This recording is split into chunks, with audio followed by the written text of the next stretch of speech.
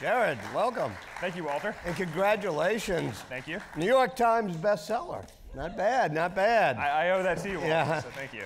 And your parents are here, so you should Right there, yeah. always give your parents a shout out. This is my only mentorly advice for you tonight. So how did this come about? Well, I feel like that gives me the perfect chance to give my parents a shout out because I work in tech and I worked in foreign policy, so people are always surprised that I wrote a book about 8 times a president died in office. But my parents, when I was 8 years old, they bought me a children's book called The Buck Stops Here. It was one of these rhyming books, one president per page. And my parents wanted to turn me into a precocious child, and like an 8-year-old, I zeroed in on death and assassination. And I still remember the rhymes, right? So my favorite one was 35 is young John F., another president shot to death, right? So you remember these things as a kid, and I spent my entire life obsessively reading about presidents who died in office and the presidents who accidentally ended up in charge. So when my wife was pregnant with our now 5-year-old, I needed a nesting activity because I was annoying everybody. And there was something about having a kid of my own that made me feel childish and resurrect this old interest. And I talked to you, Walter, and I said, I don't know if I can do this. Should I write this book? And you said yes. Yes, yes. So here we are. Always write books. Because to get you invited to the 92nd Street Y. That's the reason. And by the way, before we get into the book, your apartment is like a Smithsonian of presidential memorabilia, right? Yeah, there's a lot of people who disagree with this strategy of living, right. including the people I live with. Your wife? Yes. And how many of your children have? Well, the children, they like it now. They won't like it later. But it's true that I've been a collector of presidential memorabilia my whole life. So I have a painting painted by Eisenhower while he was president. The most exotic parts of the collection, besides the autographs, are the locks of presidential hair, which is weird until you see it, in which case it becomes very cool. So like George Washington, John Adams, Abraham Lincoln from the night of his assassination. You've seen it. It's not that Well, strange. I've seen it. It's totally awesome. And then the great bumper stickers. Yes. And you know, campaign memorabilia. So let's get into accidental presidents. It's happened 8 times. How did it begin? What was the first time? So I think we have to start with the framers of the Constitution who didn't want a vice president to begin with. They didn't see the need for the office. They ultimately decided to have a vice president as an electoral mechanism for the person who got the second largest number of votes. Then you have the 12th Amendment in 1804, which says you cast separate ballots for the president and the vice president. But when the first president dies in office, William Henry Harrison, he dies after only 30 days following taking the oath of office. And he doesn't die of pneumonia like everybody thinks. He dies because the sewage system around the White House is actually unsanitary. They had septic poisoning. It actually killed several presidents, not just William Henry Harrison. But John Tyler of Virginia, who's known as the second part of the catchy slogan, Tippy Canoe and Tyler too, is thrown on the ticket basically to win Virginia. And Harrison delivers the longest inaugural address in history. And then Tyler basically skips town back to his plantation, expecting never to really be heard from again. Now, when Harrison dies after 30 days, it's important to remember the Constitution does not say that the vice president becomes president. The Constitution is incredibly vague about this. The language indicates that the vice president assumes the duties, but not necessarily the office. And now, that's the phrase, will assume the duties of. Well, the phrase talks about in the event of resignation, death, or disability of the office of the President of the United States, the same shall devolve on the vice president. And there's tremendous disagreement about what was meant by the word same and the word devolve. The only person who thinks he's president is John Tyler. So he races back from Virginia in the middle of the night through a combination of horse-drawn carriage, rail, and steamboat, and he prepares to have a showdown with the cabinet who tells him he's an acting president. And he says, I'm not. You can all tender your resignations if you disagree. He then fights with Congress for 3 months, who wants to call him acting president, wants to call him vice president, acting as president, lots of different names. And he won't answer any letters or any memos that don't call him president, right? All the way until the end of his life, anybody who sent him a letter addressed to the vice president, he returned it back unopened. And so he ends up winning this battle with Congress. They get so angry at him that they end up excommunicating him from the party. So to this day, he's the only president to be formally kicked out of his own party. And so we think the current president is sort of impulsive and so forth, but John Tyler, recognizing that the only path to winning election in his own right in 1844 was to throw a wrench in the political discourse, decides to engage in all sorts of covert activities to annex Texas, which precipitates war with Mexico. So that was pretty impulsive. And so he becomes president in his mind, And then there's all sorts of things. He almost gets killed in an explosion on a boat. That's right, and it's important also to remember, this precedent that Tyler sets in 1841 is not formalized until you have the 25th Amendment in 1967. So Lyndon Johnson becomes president in 1963 based on a precedent set by John Tyler in 1841.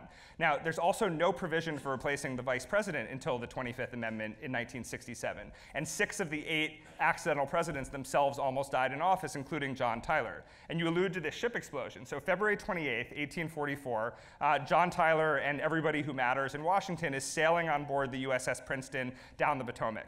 And as they go past George Washington's home at Mount Vernon, they decide to fire this long gun called the Peacemaker. It's a sort of state-of-the-art, illustration of naval capability. The gun explodes and it kills the Secretary of State, it kills the Secretary of the Navy, it kills multiple foreign ministers, it kills several ambassadors, it kills John Tyler's favorite slave, and it would have killed the nation's first accidental president had he not been below deck flirting with a woman who was half his age and more interested in the captain's son. Right. They hear the explosion, and both John Tyler and the woman he fawns after, they end up going up to the deck, and they see everybody dead on the ground, including her father, who's a New York State senator. She faints into his arms. He picks her up. Back then the Secret Service didn't exist, and they weren't scooping the president out of town. He carries her down the gangplank, and she writes later on that she was startled, not realizing who was carrying her, and nearly knocked them both off the gangplank to their death. So had John Tyler died on the USS Princeton, I doubt that precedent would have held. Now, funny fact, we know a lot about this story between John Tyler and this woman half his age that he loved, because she wasn't interested in him until her father died, and then in some sort of weird psychological thing that I can't remember the term for, my dad, who's a psychologist, will know, she ends up falling in love with him, and they get married right here in the West Village in a secret wedding. And we know tons about this love story because John Tyler, who was born during the administration of George Washington, still has 2 grandsons who are alive. So how is that possible? And they kind of look like him too. So he fathers. Wait, alive today? Alive today. So he fathered 2 children in his. He fathered 2 children in his 70s, and the last that he fathered 2 children in his 70s, and those 2 children are in their late 90s. Amazing. Amazing, right? And it's an amazing story, this gunboat explosion, which is very dramatic in your book, but I had not read before. Well, it's still to this day the single greatest loss of life of senior U.S. government officials in the history of the Republic. So the only way actually to get a new president is for the Secretary of State to make the ruling to designate one. I mean, we forget that's what Secretary of State was part of the job. And you just told me we lost the Secretary of State in that accident. That's true. So there would have been nobody with the constitutional authority. So the Constitution is not clear that the vice president becomes president, but the Constitution says that if there's a vacancy with the president and the vice president, that at the time the president pro tem becomes an acting president until a special election can be called the following November. But all of that has to be initiated by the Secretary of State, who in this case was dead. Wow. So we did, now, what you have interesting is that Andrew Johnson, is the one who helped solidify this precedent. And in your book, Andrew Johnson and Lyndon Johnson are great counterparts, or counterpoints. Yeah, I find Andrew Johnson to be truly one of the most disturbing figures to go deep on. And unfortunately, I sort of had writer's block as I was studying Andrew Johnson. I ended up lingering around him too long and getting in his head. But if you look at presidential succession, we basically winged it. And it would be easy to say we didn't really have a plan, the Constitution was vague, this was a long sustained constitutional vulnerability, but we more or less got through it okay. But I can't really say that because we were supposed to get Abraham Lincoln's vision for Reconstruction. Instead, the bullet of John Wilkes Booth's gun gave us Andrew Johnson.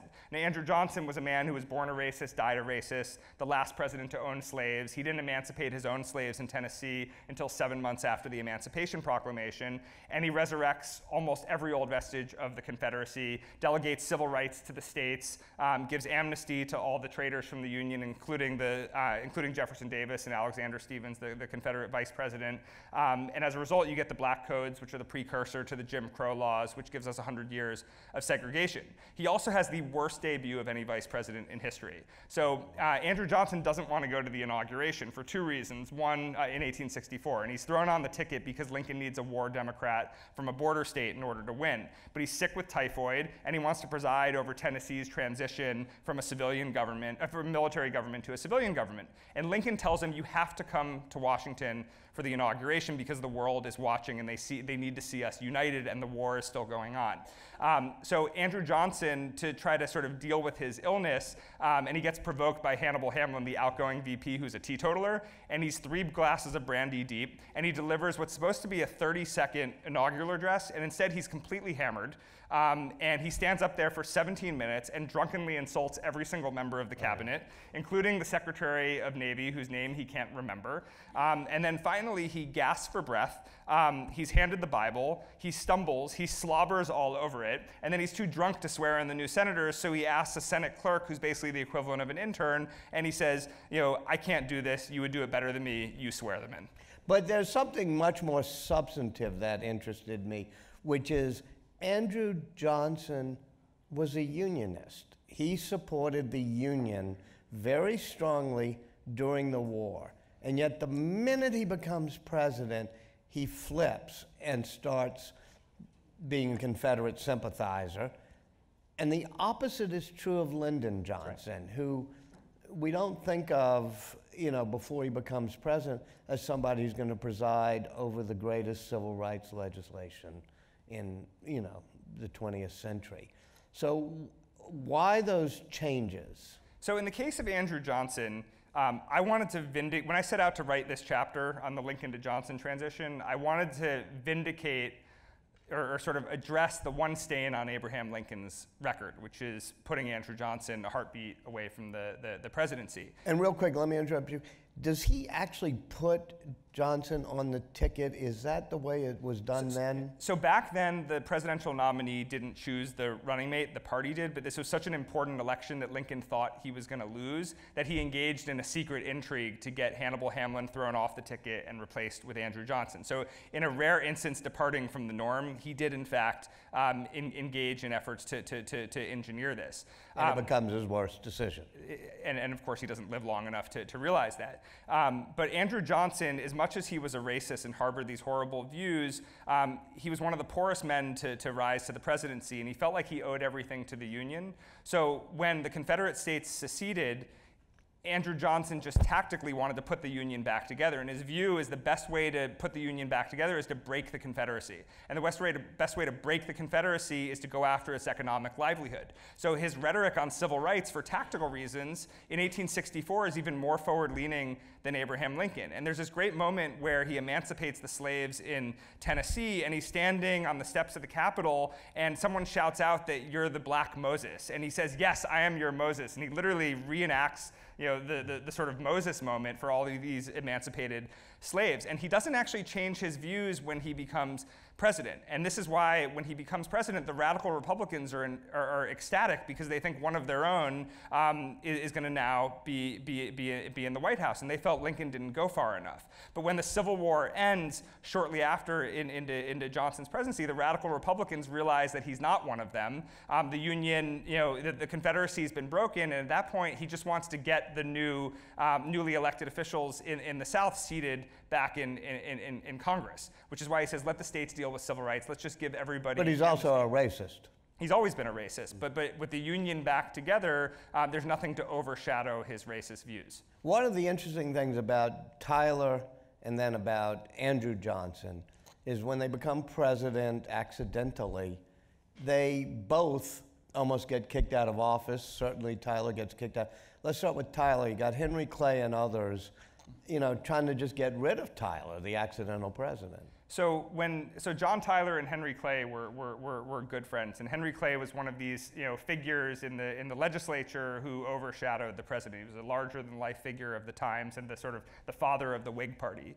And by the way, at that time, in some ways, the president wasn't necessarily what we think of today as the grandest, most important person in government. A person like Clay could say, I'm actually more important as the person who led the Senate. He certainly believed it, and back then, William Henry Harrison, for instance, said, one man, one vote in the cabinet, including me. I'm going to let the legislature, drive the agenda. I'm sort of more of a symbolic figurehead. And which is what Clay wanted. Which is what Clay wanted. He wanted a Manchurian Whig candidate. And when he realizes that John Tyler is going to be a man of his own and depart from the Whig agenda, particularly around the National Bank, which he vetoes twice, Clay begins impeachment proceedings against the president for the first time in history.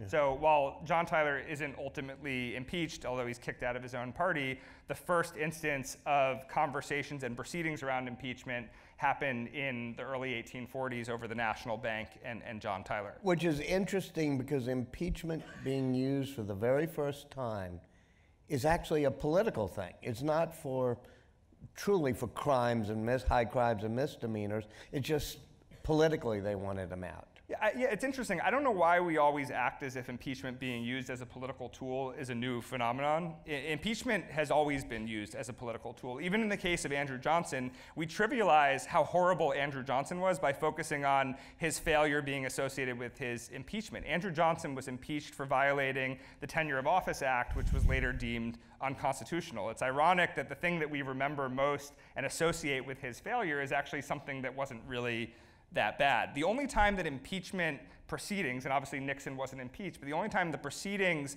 are ever driven less by politics and more by high crimes and misdemeanors was in the case of Richard Nixon in the lead up to his resignation. And so that was the only nonpartisan impeachment proceeding we had. Yes. And so Tyler gets kicked out of his party and comes up with either a really bad idea or a very clever idea, which is, let me annex Texas and almost start a war with Mexico, I think, in order to make sure I get reelected. That's right, and the war gives rise to Zachary Taylor, who is the most famous general coming out of the war, and then, so the Whigs get another general in the White House, and then he dies a year into office. And then Millard Fillmore, who I'm sure you've all spent lots of time thinking about, takes the oath of office, and the first thing that he does is he sacks the entire cabinet. The only time in history that a cabinet has been sacked that quickly.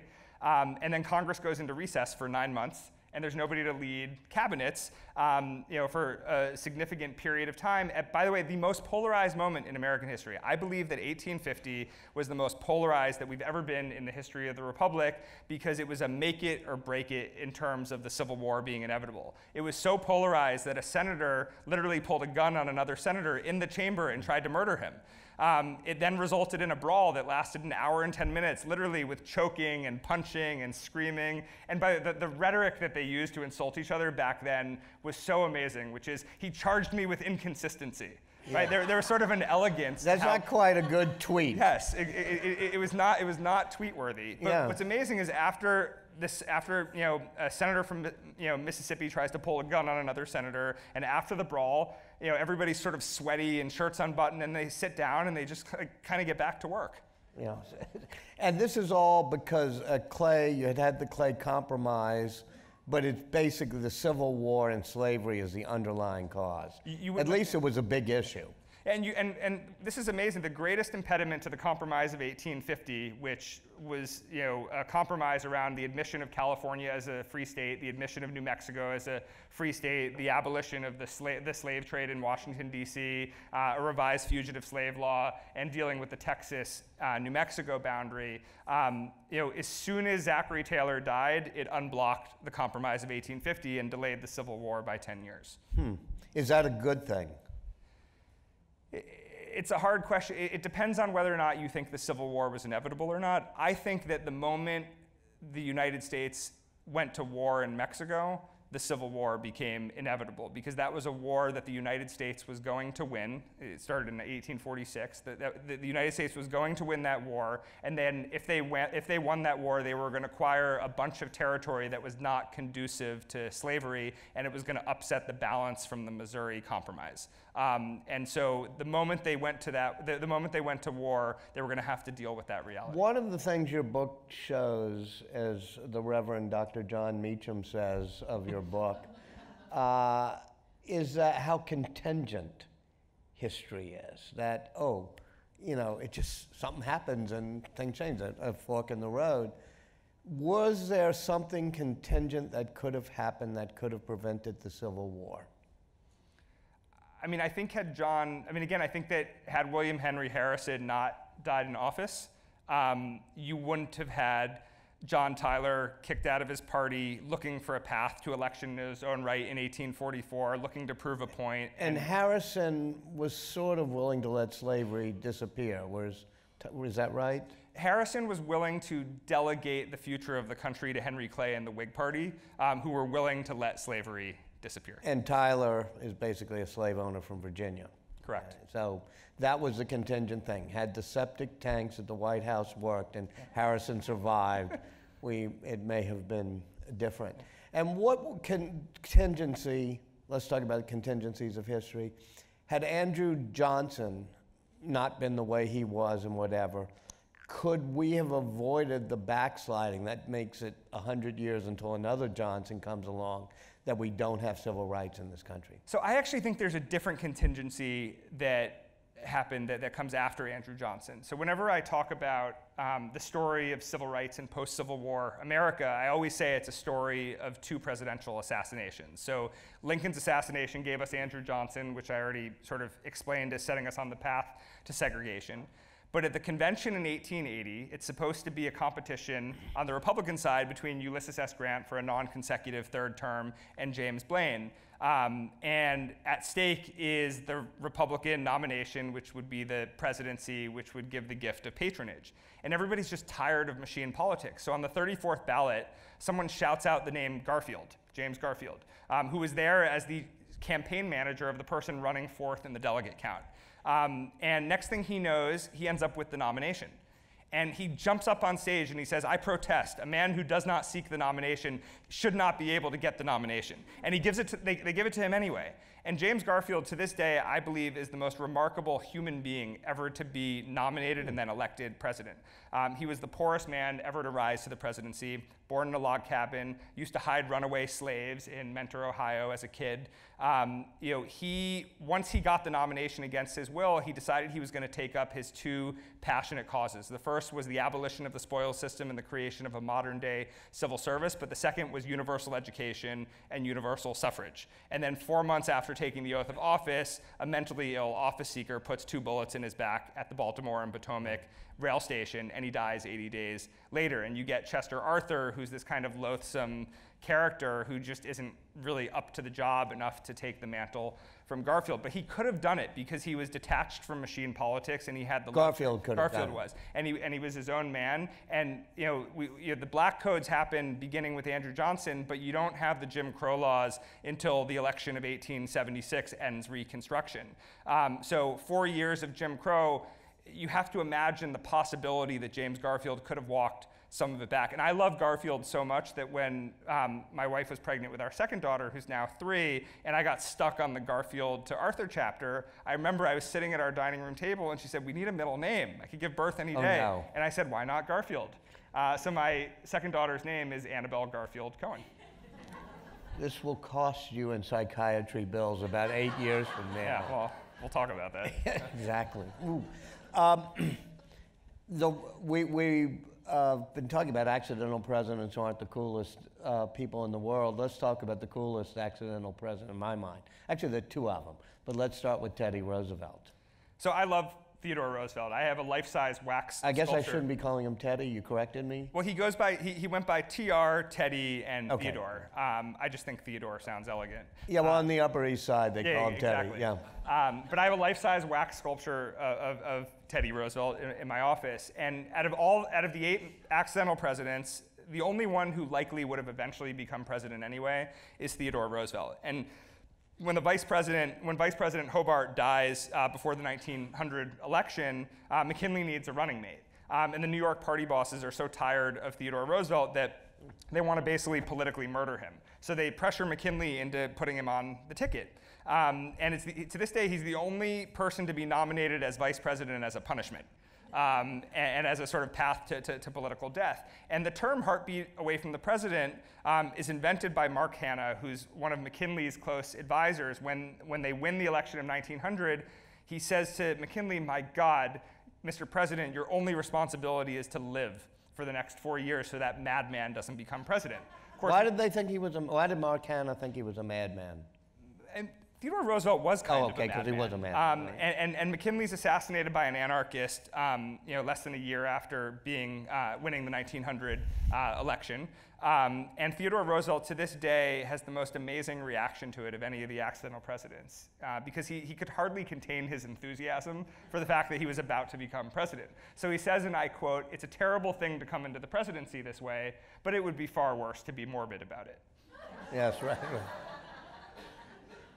And once again, he comes in and truly grows in office, becomes a trustbuster. Let's start there. I mean, which is not something that the bosses and others would have wanted. That's right, and I call him the great evaporator, because within months of his presidency, nobody even remembers William McKinley's name. And I don't believe that in 1901 the country was ready to elect a man as progressive as Theodore Roosevelt without him first being elevated to the presidency. And he becomes the first accidental president to be elected in his own right in 1904. And by the way, he himself almost dies in office as well. A year after ascending to the presidency, he's in Pittsfield, and a trolley slams into his carriage. Wait, doesn't Tyler get elected on his own? No, Tyler, so the first to be elected in his own right is Theodore Roosevelt, and then every successive accidental president after that. So a trolley slams into his carriage, and he flies 30 feet, lands face down, breaks his glasses. The driver is killed. His bodyguard is killed, who's the first Secret Service agent ever killed in the line of duty. And he ends up in a wheelchair for 7 weeks. He's still, to this day, the first President Roosevelt to be in a wheelchair while in office. But so what made him so great? What did he do that was different than McKinley would have done? I mean, he broke up the trusts. He ushered in an era of social progressivism that wasn't on McKinley's agenda. And he's so progressive that he ends up, sort of turning on his own anointed successor, William Howard Taft, for not being progressive enough, and ends up running as a bull moose in 1912, splitting the vote, which gives the presidency to a man even more progressive, Woodrow Wilson.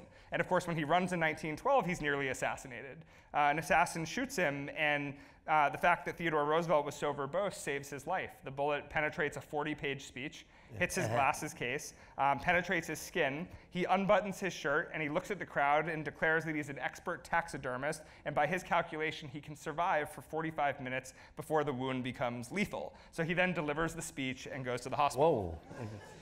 Whoa. The notion of trust busting and breaking things up that way, that had come along. I mean, Brandeis, I think, is sort of thinking about the curse of bigness. Was that something, though, that Teddy Roosevelt made into both a Republican and progressive thing? Well, this is what I always find interesting about Theodore Roosevelt. He looks much more like today's progressive Democrats than he does, than he does a conservative Republican. It's a reminder that these parties switch positions and go back and forth throughout our history. I mean, I still think that the fact that the Republicans kind of lost the racial equality platform to the Democrats, which had really been the party. It had a huge portion of its party as the party of segregation. Is one of the great follies. But Republicans, up until recently, have been in favor of free market competition, and thus, to some extent, favoring antitrust, just like Theodore Roosevelt did. Yeah, and I think Theodore Roosevelt, initiates a massive transformation in the Republican Party. I mean, if you look at, McKinley is about big business, and McKinley, is seen as a kind of corporate guy, and Teddy Roosevelt, is a man who, when he was, police commissioner in New York, used to run around with a notebook taking notes on, every little thing that happened, right? So he turns the Republican Party into a party that's all about social justice on the streets, about rights for workers, and then transitions from the Republican Party to the Democratic Party when Woodrow Wilson becomes president. And he helps define the modern presidency in a way, because up until then, presidents weren't that bully pulpitish. He defines the modern presidency, but it doesn't mean that every president who came after him ends up being a modern president. You end up with some real duds in between. Right. Off topic, and you may not want to go here. Speaking of antitrust, I know you can't speak about your parent company, Alphabet, and things you've worked for, but this new move to look at breaking up big technology, what do you see as the plus minus there, and what would Teddy Roosevelt think?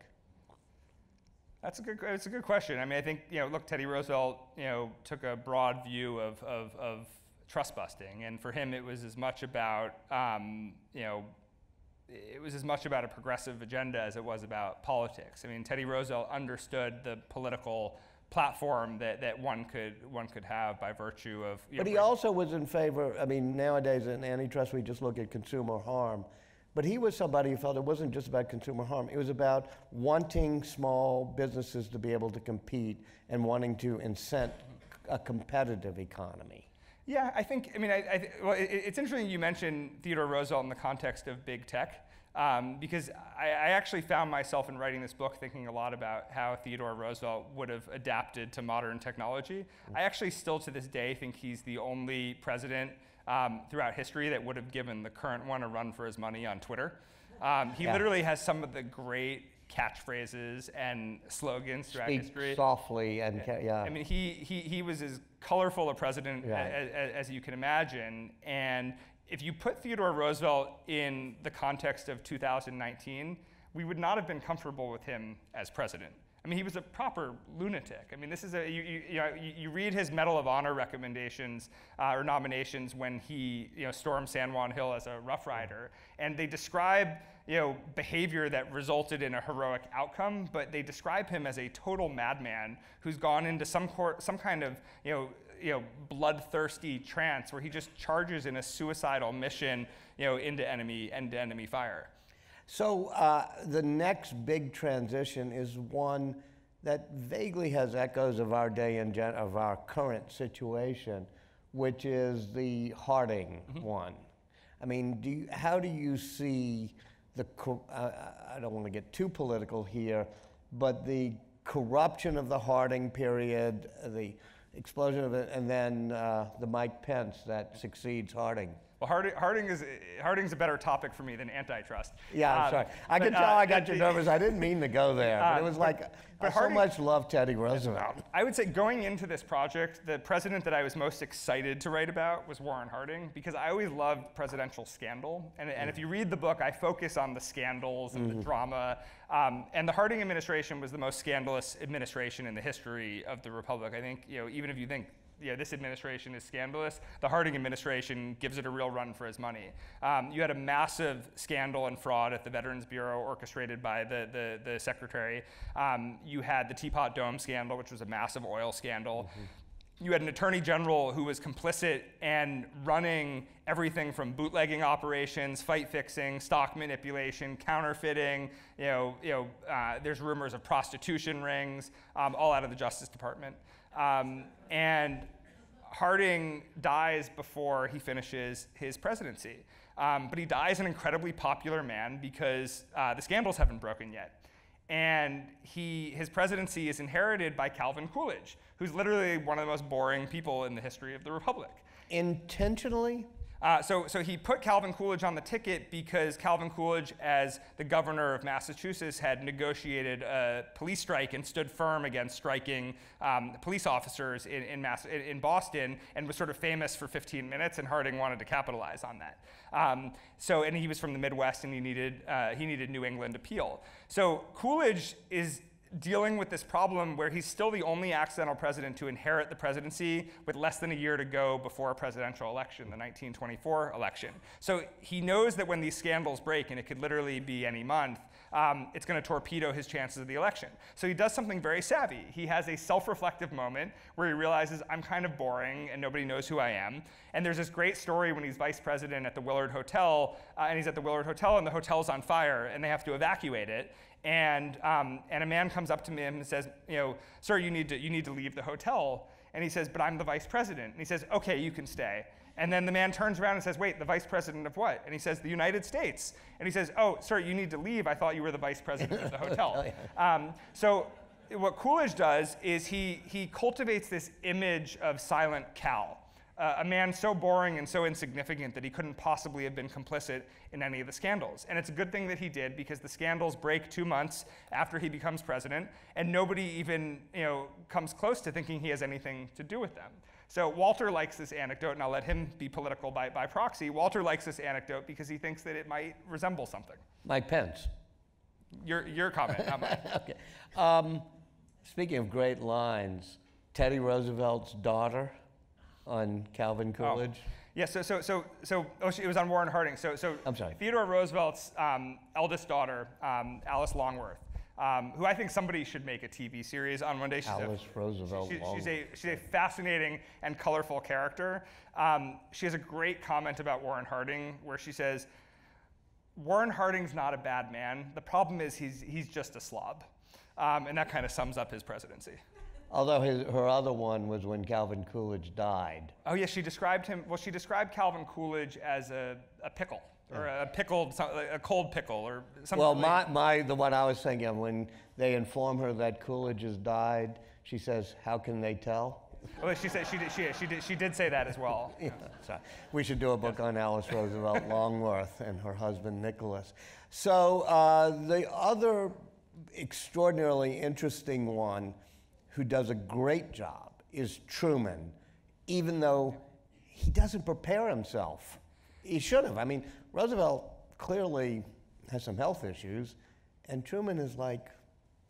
So Truman is the most successful out of all the accidental presidents, in part because his success was so unexpected. And because Truman ended up being a successful president, we don't reflect back on what a terrible and reckless choice he was. So in 1944, the Democratic Party bosses, they all know that FDR is a dying man, and they can't fathom the idea of Henry Wallace becoming president because they think he's too liberal and they see him as a Soviet sympathizer.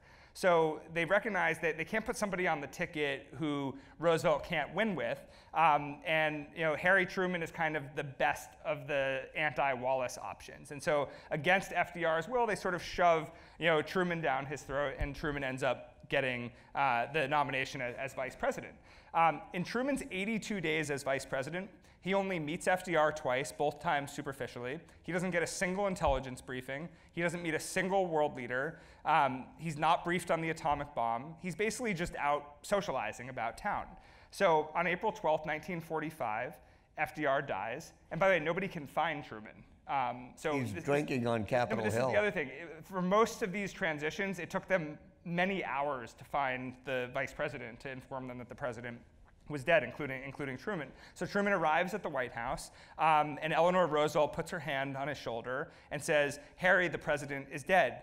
And he says, "Eleanor, I'm so sorry. Is there anything I can do for you?" And she says, "Oh no, is there anything I can do for you, for you're the one in trouble now?"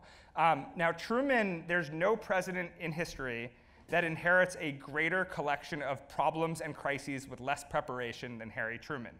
So here's the sort of range of issues that Truman has sort of fall on his lap. So, the Battle of Okinawa is raging the moment he takes the oath of office, which is one of the fiercest military battles in history. He gets briefed on the atomic bomb for the first time, and has to figure out what to do about this destructive weapon, which may or may not work. Stalin is reneging on every one of his promises from Yalta. He has to deal with the prospects of maybe moving 1 million men from the European theater to the Asian Pacific theater. He has to deal with a bureaucratic battle between the Army and the Navy that threatens the entire war effort.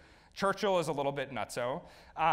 And he doesn't really know what's going on in the war. So he spends his first 3 days in the map room where the war is being planned, literally figuring out where these countries are and what the heck has been going on. And yet in his first 4 months, he makes some of the most important decisions that end the war and shape the post-war order. And so he ends up having an incredible presidency, but it's entirely unexpected. And in the book, I wrestle with, do I blame FDR for being so reckless? Or do I blame Truman with not doing more to prepare himself? And Henry Kissinger had sort of a funny quote in an interview for the book where I asked him why FDR, was it that FDR was in denial, or why didn't he prepare Truman more? And he said it's back then, if you were FDR, the idea of having somebody lingering around you who would be sort of the greatest beneficiary of you dropping dead wasn't like an appetizing thing that you wanted to happen. And in another, I interviewed George H.W. Bush a couple times for the book before he died. And when I asked him about Truman, he said, I didn't think much of Truman. My parents didn't vote for him. I didn't know much about him. But upon reflection, thinking about the success that Harry Truman had, he really felt like, as somebody who was deployed in combat at the time, Harry Truman saved his life. What made Truman, what was in it that Truman had that made him rise to the occasion and as a leader? So here's where I actually think the interesting comparison is Harry Truman and Lyndon Johnson more than Lyndon Johnson and Andrew Johnson. And here's why. A successful accidental president, part of their success is their own decisiveness and willingness to assert themselves, but also rely on the advice of the people who surrounded their predecessor.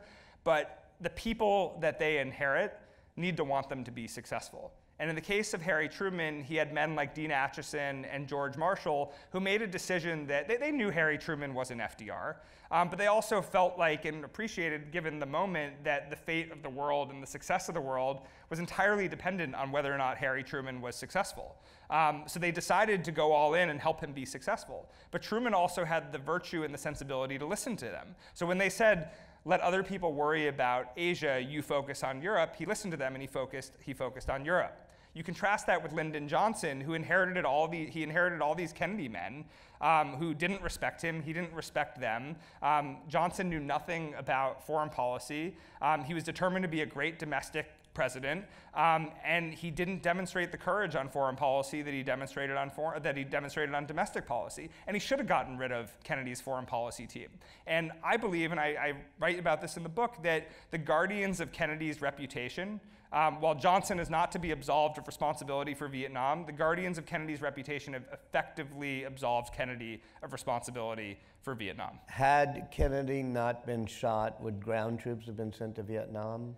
I believe that Kennedy, so if you look at Kennedy, it's Kennedy who starts us down the slippery slope into Vietnam in a really meaningful way. He doubles the number of advisors. People often point to the fact that troops came home as a deliberate decision to downsize. It was just part of a regular troop rotation. He more than doubles the foreign assistance being pumped into Vietnam. He allows for the coup of the South Vietnamese president to happen, and we didn't see the full effects of that play out for several years. And while he might not have been predisposed to escalate to 500,000 troops, he was as afraid of the big red arrow as Lyndon Johnson. He was maybe even more of a cold warrior than Lyndon Johnson. I think he very easily could have stumbled down that path. I do think, had Kennedy not been assassinated, you would not have had the Civil Rights Act of 1964. The other interesting thing about Kennedy is, as president-elect, he's nearly killed by a suicide bomber.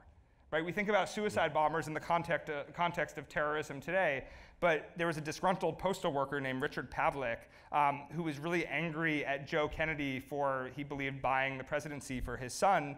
And so he sold his house and all of his property and then bought a bunch of dynamite and a Buick and drove down, basically stalked Kennedy all over the country and followed him down to West Palm Beach and stuffed his pants with enough dynamite to blow up an entire church, follows Kennedy to church, is standing 4 feet from him outside with his hand in his pocket on the trigger and his pants stuffed with dynamite, and only resists pulling the trigger because he sees some children standing next to Kennedy and decides he'll do it the next day. And then, of course, he's pulled over by the West Palm Beach police. While we await Robert Caro, our hero's next volume on LBJ, Caro, in his earlier volumes, has Lyndon Johnson not so great and even not so resolute on civil rights. Why, you just said, Lyndon Johnson passes what Kennedy couldn't have passed, the most sweeping civil rights legislation of the 20th century. Why? What's in it for a Southern Texan to do that? So there's two parts of this. There was, why did Lyndon Johnson want to do it? And then why could Johnson do it and Kennedy couldn't? I think the exact description of Lyndon Johnson as kind of a racist, Southern Democrat from Texas who took meetings on the toilet is kind of what was needed to bring along the southern flank of the Democratic Party. The reason I don't think that Kennedy would have done it is Robert Kennedy was a huge piece of, if you look at Robert Kennedy, prior to the 1964 election, before Kennedy's assassination, the Kennedys were prepared to pay lip service to civil rights, but they weren't prepared to do more than that.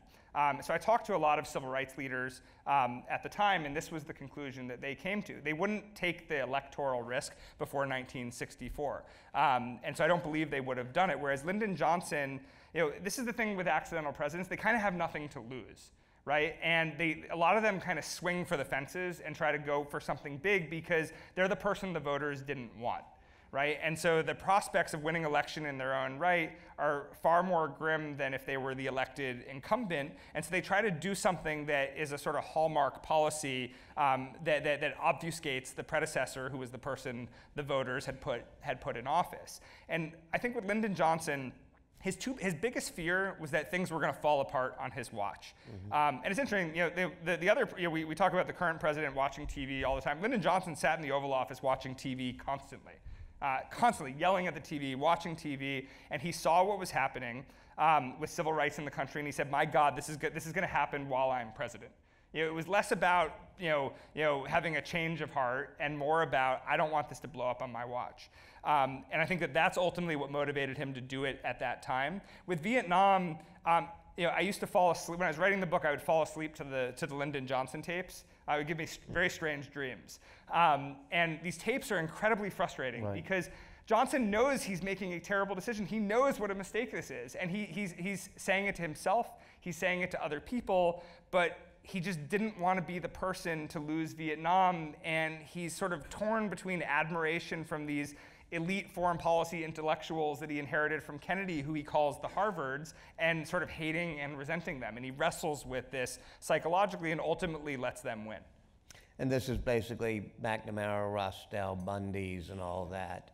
And is it just because he's not secure enough in understanding foreign policy? He really didn't understand. I mean, all you have to do is look at him as vice president. He engaged in very bizarre behavior as vice president. So when he took a trip to Vietnam as the vice president, he's handing out free tickets to attend sessions in the Senate to like street children in Vietnam.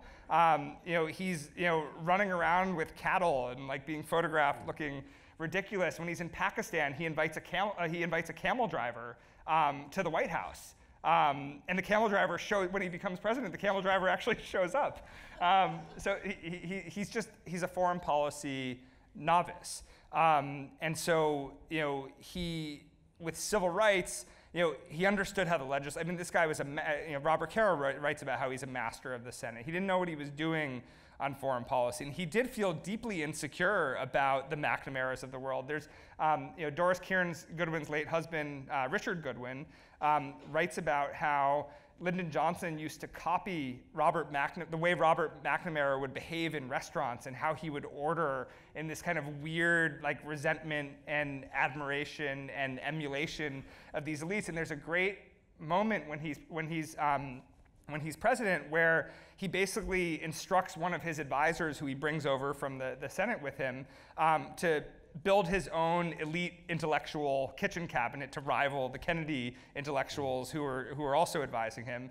And he can't quite figure it out, and he has a first meeting, and only half of them show up, and there's no mandate, and they don't know what they're doing. But one of the things that Lyndon Johnson says about all these incredibly smart Harvard people there is, I think he says it to one of his, maybe it was Moyers or one of his people, I just wish one of them had run for sheriff once in their life. Yeah. And that was why, in my mind, Johnson and Truman turned out to be successful accidental presidents, is because they knew politics. They had actually run at local levels. Yeah, and they knew how to put the work in. To that point, Truman was a provincial politician from Missouri, but Johnson had given up the most powerful seat in the Senate to become vice president because he had determined that statistically there was a 20% chance that he would become president. Remember, between 1841 and this happened after, but between 1841 and 1963, the president died in office every 10 to 20 years. So we're in the longest stretch where there hasn't been an accidental president. Oh, it's even more interesting than that. Yeah, believe me. So I started writing this book before Trump even entered on the scene, and there was no nexus with today's politics. Today, we're in the longest period of time without a president dying in office. We have the oldest president in the history of the Republic, and the two leading contenders on the Democratic side are both in their 70s. And yet we still treat, and it's worth reflecting on the fact that we almost made Sarah Palin vice president in 2008. So it's not like we've gotten the hang of this. But I don't think I think that's a bipartisan conclusion. These are questions from the audience. I assume, am I supposed to get more questions, or I'm just supposed to read these? Okay.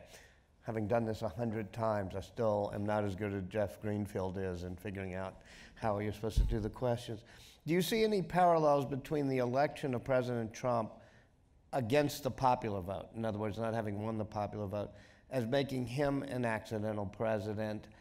And I'll add to that, which is, to what extent do you believe that there should be a popular vote versus electoral college? So I actually get asked this question from time to time, and I basically say Trump's an unexpected president, but it's not fair to call him an accidental president, because like it or not, the Electoral College determines who the president is. This isn't the only time in history that a president has lost the popular vote but won the election, and you can take issue with our system, and that's something that's certainly worth debating, although I think there's no chance that it will change.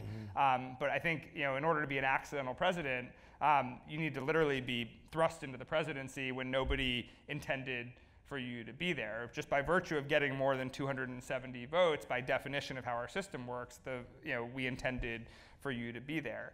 I have mixed feelings about the Electoral College, because you get rid of it and basically the coasts elect the president. Right. So I think what amazes me about, one of the fun parts about this book is it allowed me to really nerd out and go deep on the founding fathers. And they were imperfect and they didn't get everything right, but their ability to sort of forecast some of the issues that we would be grappling with several hundred years later, and their ability to be precise about certain things and leave others to ambiguity, their wisdom to make it extremely difficult to amend the Constitution, has to leave you with tremendous admiration for what they created. Except for one failure, which is not figuring out the vice presidency, how it was supposed to be selected, whether it should be a person of the same party, since they didn't know parties were going to be this way, and then the succession. Why did they blow that one? I think it wasn't, I think because they didn't want a vice president, they didn't think of this in the context of the vice presidency. The Constitution was very clear that, what's funny is they were not clear about whether the vice president becomes president, but they were very clear if there was a vacancy with the president and vice president, the president pro tem becomes an acting president. And then different presidential succession acts change that over history. There's a great anecdote, by the way, around presidential succession and amendment. So people don't realize this, but when FDR was president-elect in 1933, he's nearly assassinated. So he arrives in Miami on board Vincent Astor's yacht, the Norma after a 14-day fishing cruise with his Harvard buddies. And the first thing he does when he gets off the ship is he goes to give a speech in Bayside Park in Miami. So he's sitting on the back of his Buick in the 3-car motorcade, and an Italian immigrant named Giuseppe Zangara fires 5 shots in 15 seconds at him. And the bullets would have killed FDR as president-elect had a 100-pound woman named Lillian Cross not been standing next to the assassin, seen him pull his .32 caliber, move her purse from her left arm to her right arm, and smack his arm with it, thwarting his aim. It killed 4 people, including the mayor of Chicago who was visiting, but it saved President-elect Roosevelt's life and saved us the New Deal. But the interesting constitutional twist of this is 9 days before that, you had the ratification of the 20th Amendment, which said if the president-elect dies before taking the oath of office, the vice president-elect becomes president on Inauguration Day. After Teddy and Harry, who was the best or your favorite accidental president? The best or my favorite? I think I got the most fascinated by, probably by Chester Arthur. Did somebody get a yay? Yes. You'll have to explain that to The me. Chester Allen Arthur fan I think, club. but less because of his performance, although Arthur ends up, so he's really one of the most loathsome, he's probably the most loathsome vice president in history, because he's an awful machine politician who spends his entire time as vice president subverting his own administration. So this is an amazing story where on the eve of James Garfield's inauguration, Roscoe Conkling, who's the big Republican New York boss, and Chester Arthur, who's basically, who's the vice president-elect, but also kind of the COO of New York machine politics, they barge into Garfield's room at 1 in the morning, the night before he gives the inauguration, essentially, tearing him a new one about patronage. And they keep him up until almost 4 in the morning. He's exhausted when he delivers his inaugural address the next day. And then as vice president, he's just sabotaging his own administration. But the story of Chester Arthur is an amazing story of New York. And New York politics is very interesting. And how many of you, by show of hands, live on the Upper East Side? All right, good. There's a great story for you here, because beginning when Chester Arthur is vice president, a mentally ill woman named Julia Sand, who lived at 76 and Park, begins writing him these letters telling him what a despicable man he is. Says, you're loathsome, you're awful. She compares him to the worst characters in the court of King Henry VIII. But every letter ends with, there's still hope for you. You can still be resurrected as a half-decent man. And I say that Julia Sand was the first average American to troll the president and get a response, albeit by snail mail. And when he becomes president, he gets in his presidential carriage and he shows up at her house, and they spend an hour together, and it has a profound impact on his presidency. And Chester Arthur, when Garfield dies, has a total change of heart. He desperately wants to see James Garfield, because the rumor is that Arthur is responsible for Garfield's assassination, because the assassin says, he basically did it for Chester Arthur to become president. And Arthur had actually met with him. And he hoped that by killing the president, Arthur would become president and make him the consul general in Paris. And so Arthur, in James Garfield's 80 days on his deathbed, never gets in to see the president. And he finally, after they won't let him in to see the president, says, I need to see him to clear my good name so the president knows that I was not responsible for his assassination. The president eventually dies, and Chester Arthur is sworn in at 123 Lexington Avenue, which today is an Indian bodega. During my research, I showed up there, and I said, I need to speak to the manager. And I didn't realize the guy I was talking to was the manager, but he seemed to think I was a very irate person. And I finally explained to him why I needed to see the manager. I said, do you have any idea how historically significant this bodega is?